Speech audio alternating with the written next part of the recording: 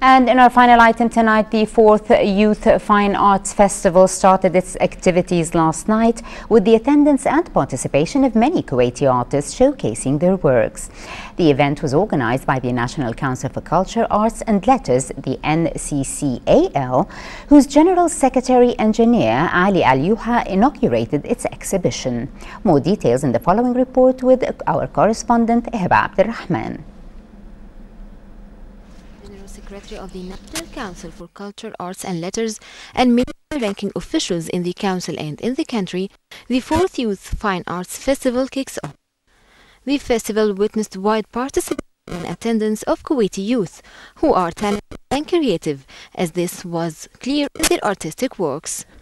We are happy today to have the opening of the 4th Festival for Youth Fine Arts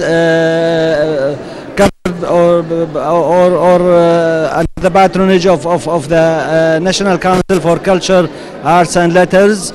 This exhibition contains a lot of paintings for youth people. We hope that it's going to be a channel for those people to meet with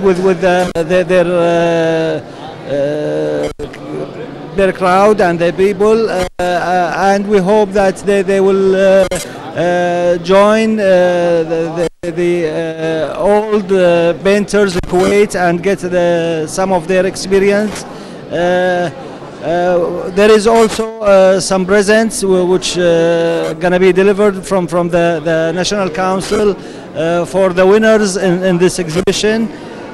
We hope all the people are win, but at the end we're gonna have only 10 of those artists who gonna take the chance this night to get those presents. With National Council for Culture, Art and Letter, and I'm participating with a digital media art.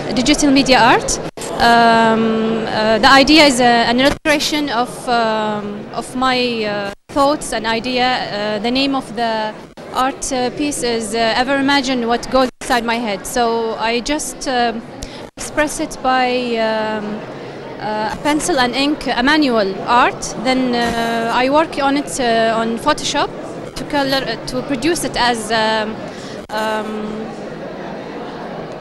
digital media art, or the coloring is in digital media art. The event also witnessed the awards ceremony for the top 10 artists, whose their works gained much approbation.